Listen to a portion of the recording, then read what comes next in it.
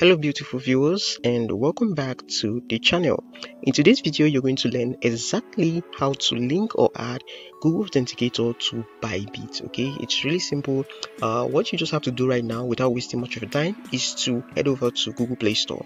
Right, so I'm just going to minimize this right now and open up Google Play Store, right, which you can see right here. It comes with every Android device. So once you're on Google Play Store right now, you have to click on the search bar right here, and once you do, you head over to the search bar and type in Google Authenticator, right, and just hit the search.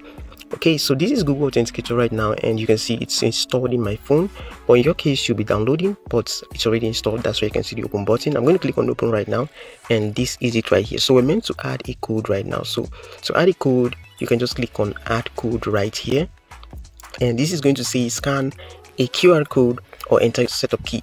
Okay, so we're going to say enter a setup key, and this code is going to be code named Bybit, right, because this code is specifically for Bybit. So this is Bybit code, and the second right here is your key. So to get the key right now, you just have to head over to Bybit Exchange and click on the profile icon at the top left hand corner of your screen. Once you click on that, you click on security right here, and the moment you click on security, you come down and click on this very one that says Google two-factor authentication. Just click on this because we want to enable it right now. Okay, so it says we sent a code to your email. I'm just going to wait for that very code to arrive at the top, and this is it right here. So I'm going to open up that very email right now, and this is the code. I'm just going to press and hold this and copy that very code and head back to Bybit, and automatically that code is going to be fixed in.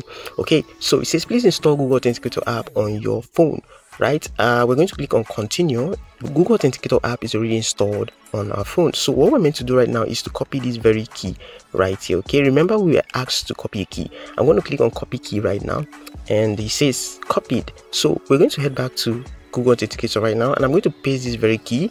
You can see this is the key. I'm going to click on add right now, and you can see this code has been added to Google Authenticator. Okay, so we've added Google Authenticator to our Bybit account. So once you're sure you're seeing this right here, you go ahead and minimize this right now, head back to Bybit, click on next, and we're going to be asked to enter the Google Authenticator code right here.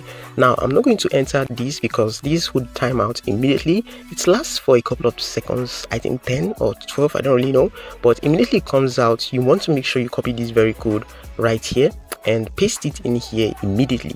Okay, you can see I just copied and paste, and that's it. Okay, copied and paste, and a code has been added, and we have now successfully added Google Authenticator code to our Bybit account. You can see our security level is now high, which you can see right here. Okay, so if I head back to Google Authenticator code right now, you can see it's now functioning. So one thing you need to know is that if you want to copy the code, you just have to long press and hold. You can see code copy to clipboard. It is that simple. So with this, I hope you now know how to add your Google Authenticator to your Bybit account, right?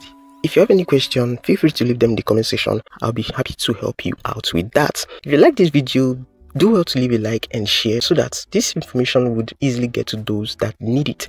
This is your first time stopping by. I really appreciate it if you subscribe and turn the notification bell on so that whenever I drop any updates like this, you won't miss out at all. Until we meet again, I remain your crypto guy Daniel. Stay safe.